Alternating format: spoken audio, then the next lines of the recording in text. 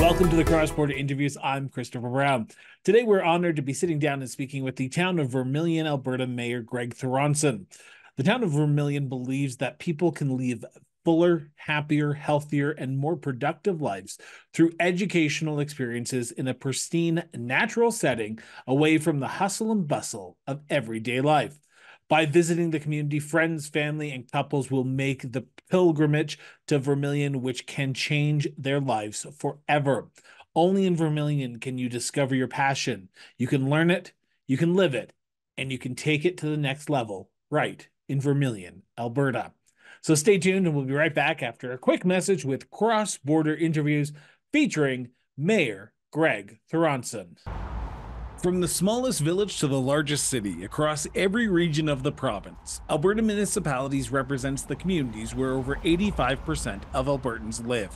AB Munis provides a united voice for 265 of Alberta's 330 municipalities, including summer villages, towns, cities, and specialized municipalities.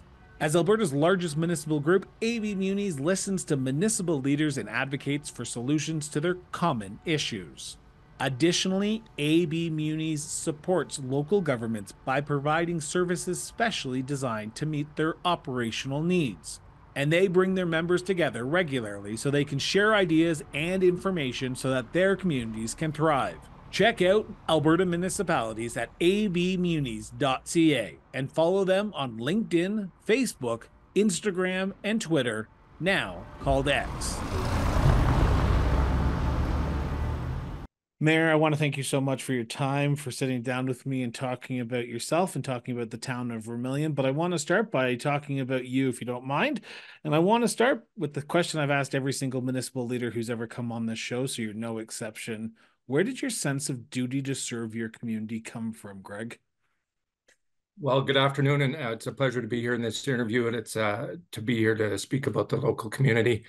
Where did this all start? You know what? I actually had an urge 8 years ago. I actually ran for council, and I learned the hard way that year, and I didn't make it on as the top 6 in council that year. So I've always had that wanting to serve the community and be part of it instead of that person sitting on the sidelines, always finding the gloomy days and the stormy days. I was trying to add in the sunny days. Let's talk about the positives and being part of it.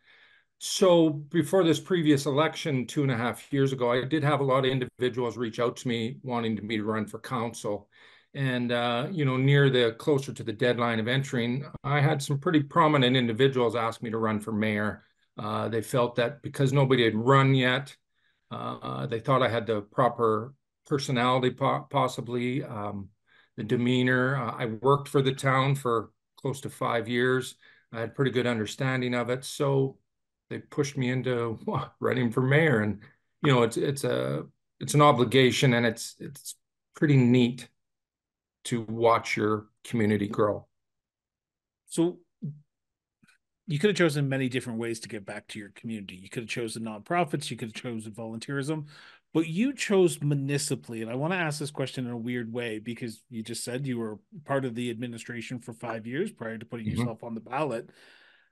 Did you ever think that you'd be a politician one day? No. We could. It's funny. I actually had an individual I coached hockey 25 years ago reached out to me. He says, Mayor Throndson, I can't believe you're mayor. You're a great hockey coach. Congratulations. You deserve this. Many friends that I went to high school with have texted me that I've never heard of in 20 years. Yes, maybe they're more surprised than me, but no, I wasn't born to be a politician. I think it's not what I dreamt to be. But it was something, like you said, instead, I am a volunteer in town, but it was just that one extra step of thinking that I could help the community that much more as the mayor. Municipal politics is often described on this show as the government of proximity. The decisions you make at that council table impact your residents more than probably provincial or even federal.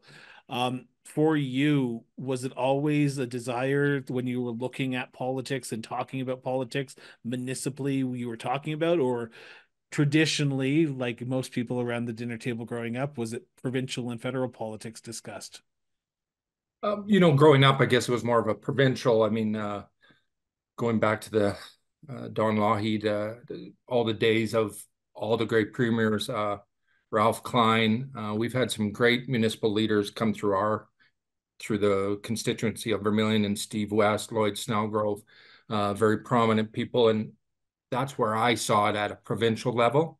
But I knew I would never be able to be at that provincial level. The intellect you have to have and the knowings of what's going on worldwide, let alone province-wide, and just knowing how to handle your demeanor and people and the public. Those individuals, I mean, would be idols to me, how they handled themselves.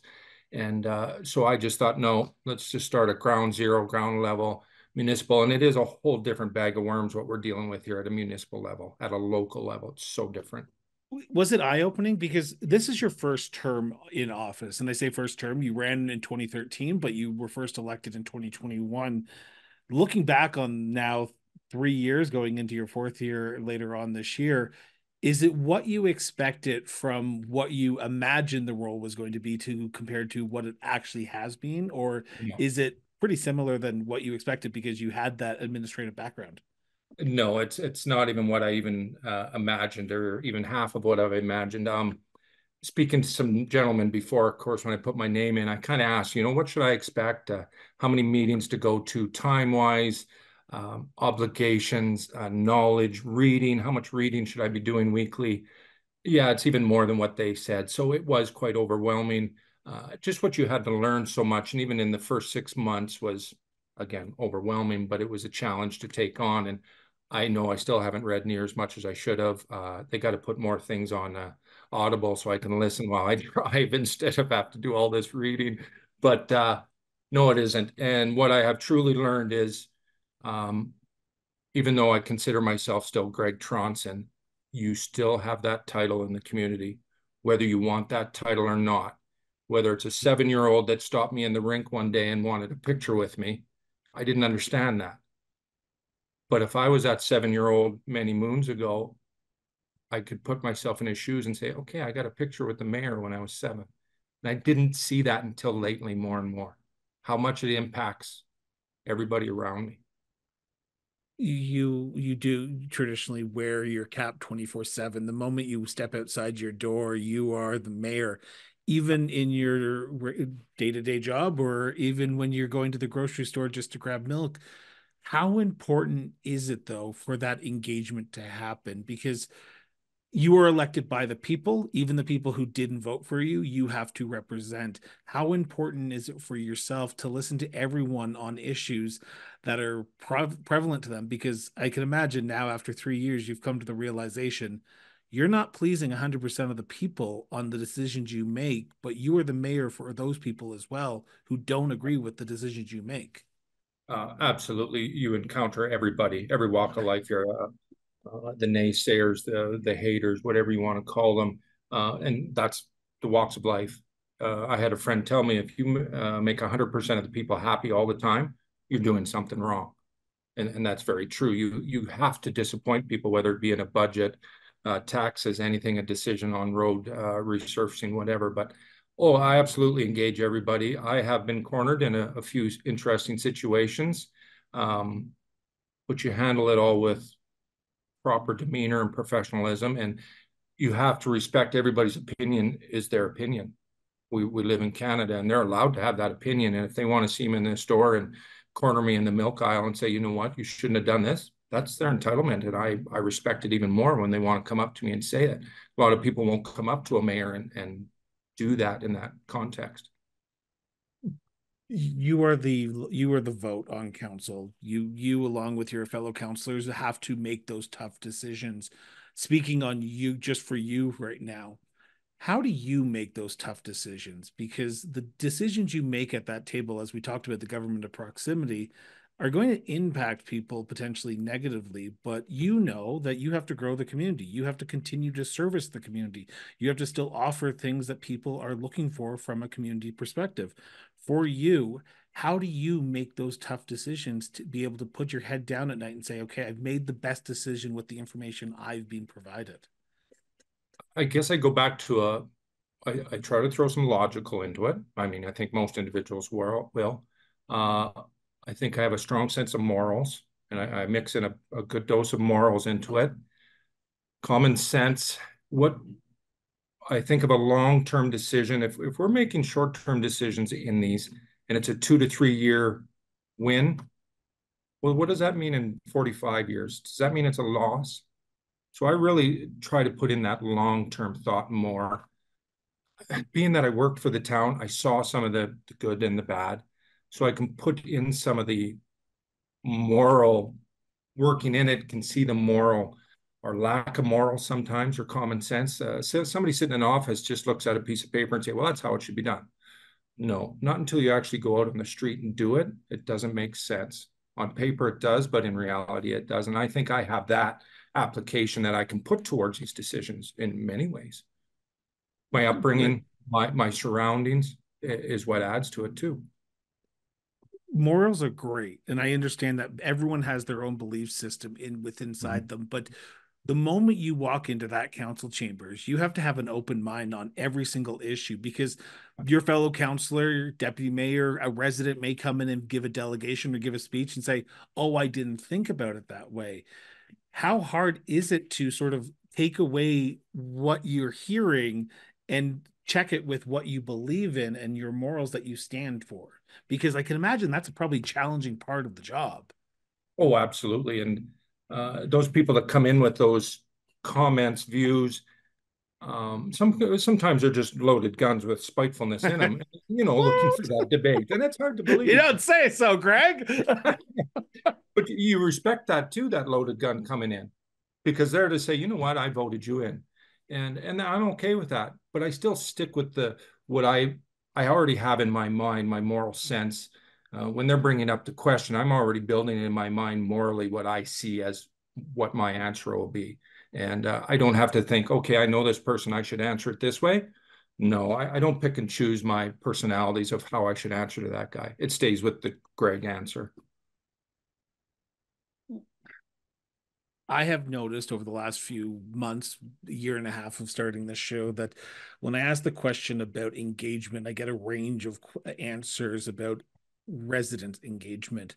Now, I'd be hard pressed to say that provincial and federal politics is the bee's knees of politics, but it seems to be getting the most engagement. People are passionate. Mm-hmm. But there's the sense that as long as my water's turned on when I go have a shower, as long as my garbage is picked up, as long as my taxes are relatively low with what I need, I'm okay with what's going on at City Hall. Would you say that in the town of Vermilion, people are engaged on what's going on at City Hall, or are they tuned out and they just are comfortable enough with the decisions that you and your council have to make on a week-to-week basis, or do you get the engagement that you look for to make those tough decisions? Ah, that's a wonderful question. I would say we do get engagement, Okay. but it's not from a bigger group than what you would expect. We're not having hundreds of people show up at our door with pitchforks and whatnot to get us. There are the strong-minded individuals that are in every community, and we appreciate that what they're bringing here. But when we think out of 4,100 people and we're upsetting the five or six in the apple cart, that's again, as I said earlier, you're not going to make 100% happy. So no, I think we're making those decisions. We're getting the feedback and we're seeing their point of views. We respect it and understand it, but we're still governing for the majority of the people in the proper process for longevity of the town, not short-term gain. On the flip side of that, when they do engage with you, whether it be something that's going on in the community, do they understand the role that the municipality plays? Because I have spoken to many residents in my time across this great province, across this great country, and I can tell you the municipal issues are not the thing that people mostly talk about when they talk to their mayor or councillor. They'll talk about healthcare, they'll talk about the education system, they'll talk about what's going on highways, but those are not in the jurisdictional purview of You the municipality. Do you you get a you hit sense the that people understand in Vermilion what the role is for the municipality? you hit the nail on the head. Absolutely. No, actually, a lot of individuals don't. And they do think, okay, the mayor, you decide everything. The mayor, you decide when garbage is picked up, you decide when snow removal is done, you decide taxes, you decide everything that goes on in the town every minute, every day. which is the farthest from the truth. And that is a slow process as you teach one individual at a time. And I have told many a story to many individuals. No, I don't actually decide that. That's in a policy, that's in a bylaw. We decide that as a council. I have a CAO, I have an infrastructure director. We all have individuals that do their jobs. I don't decide that on a daily basis. And it blows quite a lot of people away. They're like, oh no, you decide, Greg. Why isn't the snow moved over there? You know what? It's not my decision. Why are there gophers over there? You know what? That's not my decision. We set the policies. So it is quite a shock to some people. Yes, I think a lot of people do not understand the educated side of it, the process. How do you educate someone without trying to seem like you're being, not, I don't want to say rude because that's a disrespectful thing, because you want to give the respect to the people, even Yep. because Yep. traditionally you've wanted this job. You literally ran to do this job, so therefore you are educated to do this job. The average resident doesn't have time to do the job that you're doing because that's why you ran, they didn't. So how Exactly. do you tell people that's not my job without telling them that's not my job? Because they are coming to you for a reason. They don't understand that if they need something fixed about the snow removal or why there's something going on in the community, they don't know to go to the director of finance, the director of Yep. community services, X, Y, or Z, heck, even the CAO. They're coming Yep. to you for a reason because they know who you are. Yeah. So I think I have to quote Seinfeld, Serenity Now. You know, you got to take a deep breath with some individuals because they're coming with a steam full for you. But at the end of the day, I try to talk to them in this demeanor that I'm having a conversation with you. I point out the facts that no, this isn't my job. Everybody has different roles in our town, and I just try to explain to them the building blocks of how we do this. We do the budgets, we do policies, we do bylaws, we do all those things, and we have people in place that make those decisions that follow our policies and bylaws that we make. And most people do, they get the recipe, but some will still walk away with, oh, well, that's just a political answer. So you were never going to win them over anyways. And I'm fine with that. I want to turn to the town of Vermilion as a whole for the next 15, 20 minutes, if You possible. bet. And I want to start by first prefacing this conversation with this. This is a conversation between the mayor and myself. This is not a motion of council. This is not a direction of council. This is not a policy of council. He is one vote on said council. A majority of votes pass things. He is one vote of that council. But the issues that we talk about may line up with what's being talked about at council, but at the end of the day, this is still his opinion. Mayor, in your opinion, as of recording this in 2024, what do you believe is the biggest challenge or challenges facing the town of Vermilion today? Oh, I think it's like every little town of we have to generate enough money. We're like a little business in my mind. If we don't generate enough money to keep the household running, which is our town, then we have to look for outside sources or increasing our income, our revenue to make the town go. One of our problems right now is infrastructure that is aging. And you got to remember when these towns were really booming in the 40s, 50s, 60s, we're actually starting to encounter a lot of these infrastructure aging. And it's not a few $1,000s to replace aging infrastructure. That's probably our biggest challenge of so much upkeep now of infrastructure alone. And you can only do so much in one season, in one summer. You only have so much cash flow a year. And when you ask for that extra $12 a month per household in taxes, they're wondering, well, where's that going to? Well, infrastructure, roads, paving, replacing sewer lines, sidewalks, curbs, bricks. It all adds up. Does that kind of see where I'm going with here? That's our It biggest does, challenge. it does, and it begs the question because municipalities are at a sort of crossroads right now when it comes to infrastructure funding. The province would say, and I've had Minister McIver on the show, and he has said, we've just given you more money. We've tied it to resource revenue with the LGFF. So Yeah. therefore, you're always going to continuously ask for money. But you see your budget every year, and you know that you can't run deficits. No. Have you, and I say you as the royal you as the town of Vermilion, had to put off infrastructure projects because you just don't want to have to raise the money that you potentially might need because everything cost a lot more than it did in the 40s and 50s when these infrastructure projects were actually being put into the ground? So that would be a little bit tough for me to actually say with an honest answer because being that I've only been in for 2.5 years, I wasn't sure what the plans were of previous council. So when they got in 6.5 years ago, they probably had different hopes and dreams of what their theory was for infrastructure. But then when we come in, we see a completely different light at the end of the tunnel that we need to deal with. And if they put off a couple, and that could add up to 4 years, well, that's a 4 year put off of some infrastructure. That adds up fast. And that's what we've had to actually take on now is dealing with a very large infrastructure upgrade right now of $7 million that has been put on our plate over the last year and a half that we have to deal with. What project? So we're redoing our whole sewer line, our main water Oh sewer line gosh. from one end of town to the other. And it is already at, if you, if you hear the term 103% capacity, not sure how that pipe stretches, but it does. And it is slowing down our residential development at our west end of town. We cannot put on 20, 30 more houses because that we will have an explosion.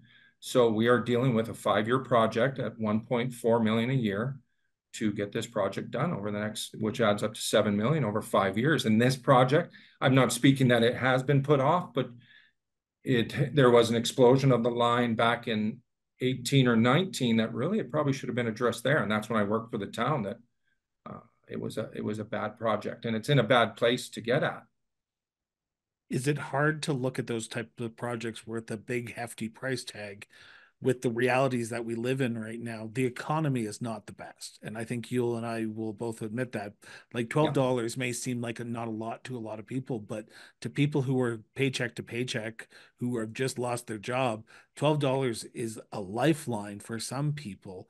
yeah. How do you as council look at in big infrastructure investments with the realization that provinces given as much as they're going to give, the federal government is not going to potentially give money because they're looking after the big seats, and I hate to say you're in an urban rural setting because you're not in a large city like Edmonton or Calgary. So how do you as council have to navigate the path forward with the realization that it's going to be tough for your residents right now? Yeah. So navigating there, then we start leaning on administration a bit more. So administration's got to find the grants, um, work the numbers. Where can we steal from Peter and lend it to Paul for a little bit? And I don't mean that as forever, but if we were going to redo a road, maybe one this year, maybe a road can survive for a year. A couple potholes isn't going to ruin the town. But when we have an infrastructure of a sewer line that could explode, which adds up to an extra 500,000, I would say that priority overtakes a couple potholes in a road. Um, we really got to lean on administration doing their job and their duty, finding this grant, finding this free money, really pushing on our local MLA, whether it be provincially and federally. I appreciate Shannon Stubbs is super busy, swamped with what she's doing. I think she gets 90% of the vote, but we can appreciate that she's still got to support some of us local constituents and towns to for the betterment of the area. It's still her region that she needs to help support, and that's who we got to lean on too. So you talked Yeah, about growth. You talked about growth there for 2 seconds, and I just want yeah, to just this it seems to be a topic that a lot of mayors are talking about right now. Municipalities are at capacity. You literally have a pipe that is at 103% capacity. yeah. So if you do not fix it, it is going to get worse for you. And I hate to say it this way, but shit is going to be up creek without a paddle in some sense there, Mayor. Uh, Um, and guess who's at the end of the river? Is it, the mayor's usually standing in it, so don't yeah. worry. So I, growth can't come without infrastructure. And I hate to play the chicken the egg here, but how do you grow your community while realizing that you have to do it on the backs of the people who are there right now? Because if you don't get the new housings built, the new infrastructure in place to build those houses, people won't move to your community. So therefore you have a stagnant, and I say stagnant in the most respectful way possible, Mhm. tax base. What Mhm. is the town of Vermilion doing to set up to ensure that once this project is done, the potential development, the potential growth that you hope for in the West End will just explode and be able to offset some of the pains that we are going through right now? I guess the dog is chasing his tail in a circle. You're absolutely right there. Uh, No. that comes with the economics of you have to rely on your local economics too on that. So if we build it, they will come. So we build the infrastructure.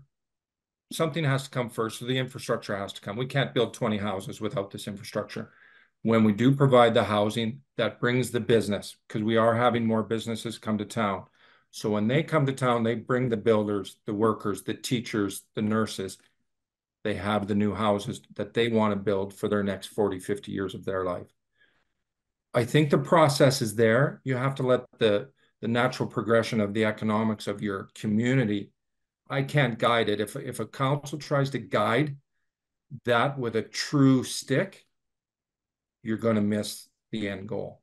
We have to provide the services with the infrastructure and let the economics, I think, take control from there. Do you see where I'm going here? It If we don't does, build but a pipe, go ahead. well, if we don't build that pipe, we're not building houses. So we haven't even started a project then. So we're starting it. We'll let the economics, the people, the house builders to continue it and finish it. So, but then the flip side is, are people wanting to invest in Vermilion?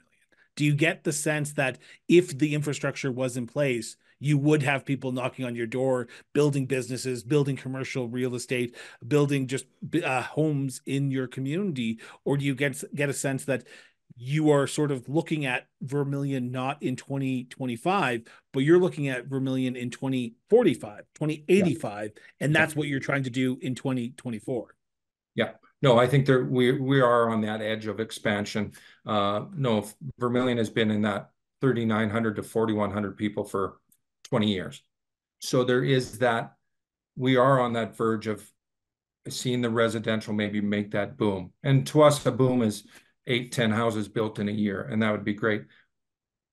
So we are on that cusp. We have land ready for industrial building, for business, for agriculture, etc. So we've got that land in place. We're just trying to generate the interest there. Um, I think we have everything in place. We need the people, we need the investment, we need the families to step up and say, okay, town, you've got the land, let's get it ready. We'll buy it. We'll continue on the economic upswing for Vermilion. So how do you put Vermilion on the map? Because this conversation, I could literally transpose it into any other small town, and I say small town, 5,000 population community across Canada right now. What is this council, what is this administration doing to put Vermilion on the map to make it a destination for potential new growth 5 years from now or even 2 years from now? Well, I go back a few months, one of the counselors said, are we in the middle of nowhere?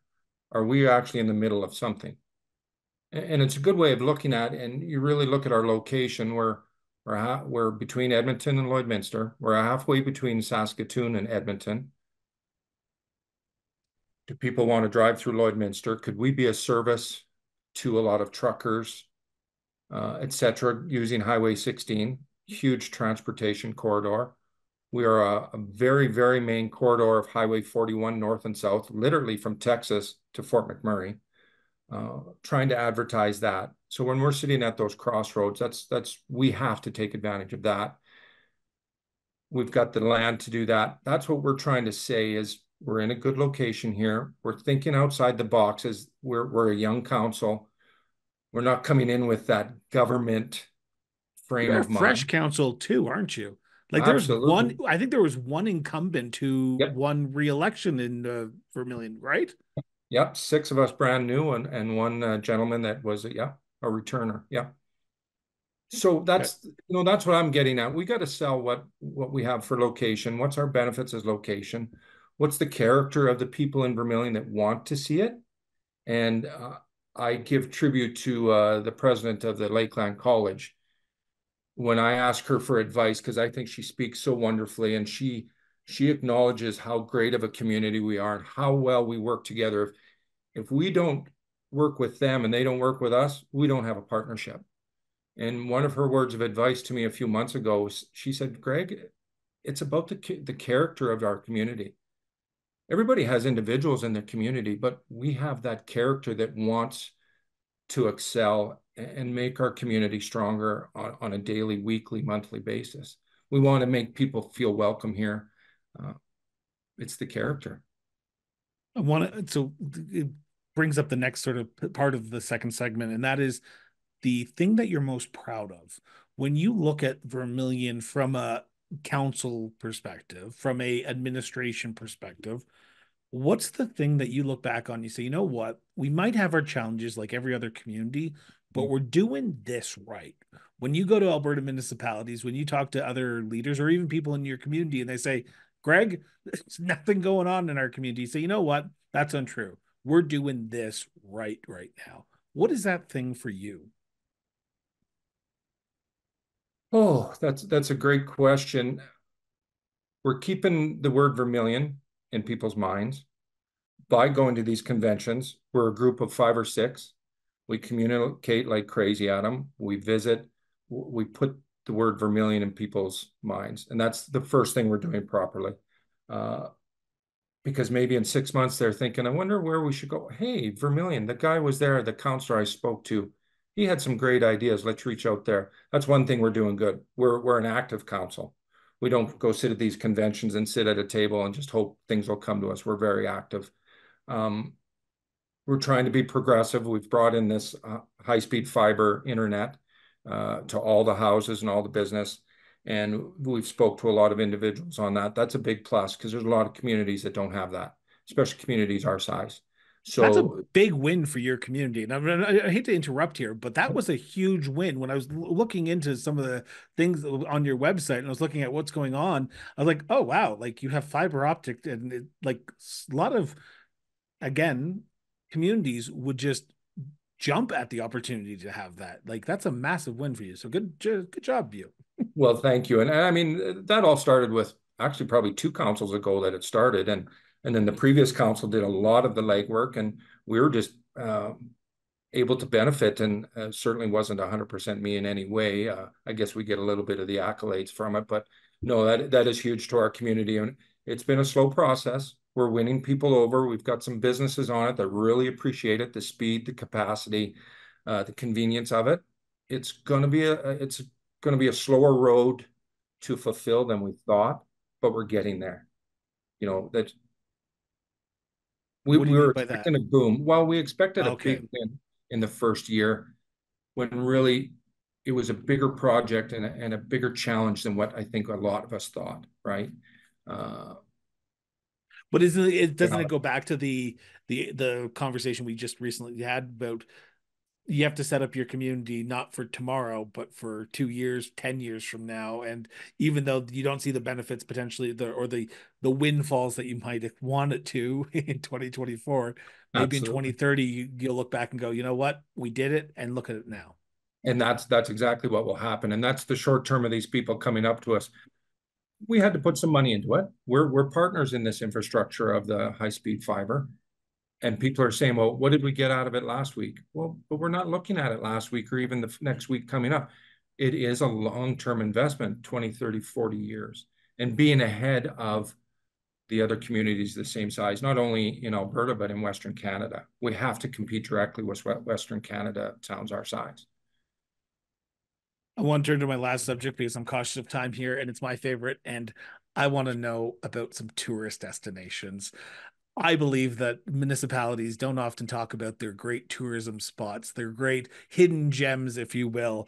And I am coming through Vermilion later on in July because I've made a promise. If you come on the show, I'm coming to your community. So I've got a big swing through central, east, north Alberta, and Vermilion will be my one stop because I'm going to stop there and Lakeland College to go see the Fire Emergency Training Center because I've spoken to the dean there. But from your perspective, as the mayor of the community, what are the hidden gems that you tell people if you come, you have to come see this spot, this business, this amazing view? What do you recommend? Wow, Put if you you on thought the you were spot. Yeah, if you thought you were going to corner me, no, that's an easy one to answer, and I appreciate you actually bringing this up. And you actually covered a lot of the topics already. I mean, as far as what the Lakeland College brings to our community, the people it brings in, the families, the kids, the experience, the economics they bring in. As a tourist, you're not understanding that, but that as a tourist, you want to come see our provincial park. We're one of, I think, only two communities in Alberta with a provincial park literally bordering, touching our town with miles of trails, What's soccer the park's fields. name? Sorry, just Vermilion Provincial Park. Oh, 140 some campsites with power, and it's been here since 86 or 87. It's jam-packed every long weekend. A wading pool, a kids pool, trails, soccer fields, ball diamonds, close to the town to walk downtown and do your shopping. Our other hidden gems, we have a downtown that has such a wonderful feel to it. Everybody's so inviting, and we have such variety down there with the bakery and all the clothing stores and etc. They're also welcoming. It goes back to the word character. And those people are what help make Vermilion look what they are, not me. It's not me sitting in those stores, sitting on the back of that counter promoting Vermilion. It's those individuals that have put their money and their time in to make, as a whole, Vermilion better.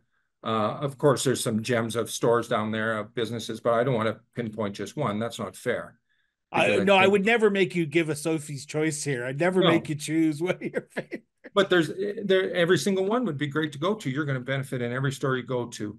Um, Really, one of the biggest hidden gems, and this would blow your mind, is you have to come to our Vermilion Agricultural Fair. It is 3 days of the most fun you can have at the end of July you could ever witness. And I And call it, one of the best best, and I say this with, I know that I'm going to upset some people here, particularly in Lloydminster. One of the best parades I have ever been to was in Vermilion for their agriculture fair, and that's just my little plug there. So if you don't do anything, go to the parade because you will get a lot of candy. absolutely, it is a gem, it is a gem of a parade. When we have four people deep for 2 miles, and you don't recognize 30%, 80% of the people, that means your community is doing something right. And when you've got people coming from St. Paul, Bonnyville, Lloydminster, Wainwright to be part of your parade, you're doing it right. And you're welcoming to all those people. I mean, I spend 10 days at that fairgrounds because it is a blast. The community involvement, the camaraderie, and it's not just individuals in town, it's the farmers, the welders, everybody in town that just give their free time and come make it a success. And not one person wants any notoriety out of it. I don't even want to know people that I'm there helping donate. It's just that fun. And we all benefit at the end of the day. That 3 days, I tell you, you need to sleep for 2 days once you're done that three. It is. I It's remember covering it for the Lloydminster Source. I remember those days afterwards where I was like, "Oh, just give me my bed. Don't talk to me for a week," because I walked and talked to too many people because it was a close knit community. it, Um, it is Go something when ahead. you explain it to people what happens here, the dollar values, the fun of what we put on, people just can't fathom it. It really blows them away of what we accomplished in 3 days. 28,000 people through the gates last year in 3 days. I can And imagine. we're a town Go of ahead. 4,000. I can imagine during those dark years a few years ago. I'm just going to put that it Mm-hmm. probably did take a toll on the community when you weren't able to get out and celebrate like every other year. And now that it's back, you're probably so happy that people are able to connect and chat with each other and bring that character back to the great community of Vermilion. You're absolutely right. You're absolutely right. It's so mentally stimulating and just helps the people appreciate seeing and getting out and visiting and talking and forgetting about the dark years. Let's move on with life. For you, though, is there a special spot in the community that you can go and decompress after a long day, whether it be work, whether it be council meetings? Is there a spot in the community you go, you know what? After a long day, I need to recenter myself. Is there a spot that you can go to and just refocus yourself, knowing that tomorrow morning you're going to have to get back up and try to make Vermilion better off than you left it the day before? Yes. Is it going to be your house? Please tell me it's not your house because that's where most mayors go. Yeah. I mean, I've got some good friends. I go visit some good friends and we'll sit and have a visit and they'll help me decompress. They'll help me vent. They'll listen. They'll be my counselors, and I certainly appreciate them. I've got a few round tables I go to, I guess you could say, and what's said at the round table stays at the round table. Um, I'm a The dirt night. biker.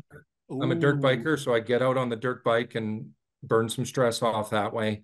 Even just going out and working on my bike or doing some stuff in my yard helps me try to forget some of the things. Yeah, and just realize that we're trying to do the best.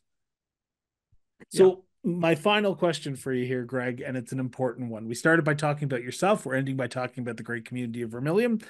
And I've got to ask the question I think every municipal leader knows how to answer. So I'm putting you on the spot here.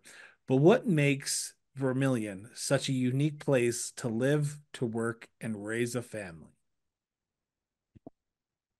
Well, I know I've already said it, but I don't want to repeat what every other community can be too. You can mention crime, you can mention availability of businesses, schools, hospitals. You can mention all that. I just go back to the kindness in the community. When we have people come through, and when I have people come here for meetings, and the first thing they say to me, they said, "Wow, Mayor Tronson, your town is so clean and so polite and so forgiving. And the individuals here are just, they make you feel so welcome at home. And when you're compared to other communities and you're still the number one community of the other three or four or five, that's very humbling. It just feels great when you're not trying to promote that. It's not like I told them to say that. The community sells itself. You know, I'll support it 110% until I'm done this duty, and I'll continue to support it until the day God takes me to a better place some days. But it's just the setup of the community and how people show that true, honest sincerity of wanting everybody to be happy when they're here. Mayor Does that make Tronson. sense? Does It that make does. sense to And you? it was a perfect picture to end this interview on. You have painted a true character of what Vermilion is. Um, I want to thank you so much for doing this, sitting down and discussing yourself, discussing the great community of Vermilion. Hopefully, when I come up in July, we can grab a coffee or we can go to the bakery because a guy my size, if I hear bakery, I'm heading to a bakery no matter where I am. That is great. And we'll go to the trails afterwards to the provincial park and burn off the donut. But Whoa, whoa, you whoa, are whoa, whoa, whoa, welcome. whoa, Yeah. whoa, whoa, whoa, whoa, whoa. I know that's crazy talk, but we're trying to make ourselves look smart here. So let's stick with the Oh, topic. yes. Oh, yeah. We'll go for a mile walk. We'll fix Yeah. some infrastructure funding. Greg, I appreciate your kindness to sit down and talk about your community. It seems like you have a great community on your hands, and it seems like your community is better served with you at the table. So thank you so much for sitting down and doing this.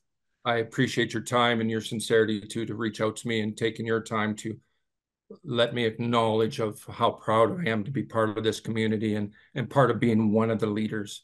There's many leaders in this community that go unspoken and unsung heroes, but because of my title, yeah, I'm a leader and I will continue to be. And yeah, it's a positive and things are looking good. And my final phrase for the day would be, and I always refer to what my mother used to say, if things were bad, she would always say, Gregory, it's going to be okay. And it is going to be in Vermilion. It's going to be okay. Thank you for your time. Thanks so much for tuning in for another great episode of Cross Border Interviews. If you've enjoyed today's episode, hit that subscribe button now. Stay in the loop with all our diverse content that we have coming up for the later part of June and even potentially into July before we hit our summer hiatus. We're at the Federation of Canadian Municipalities Convention here in Calgary over the weekend. So please, if you are there and you see us, be sure to come and say hi. Until next time, stay informed, stay engaged, and most importantly, but as always, just keep talking.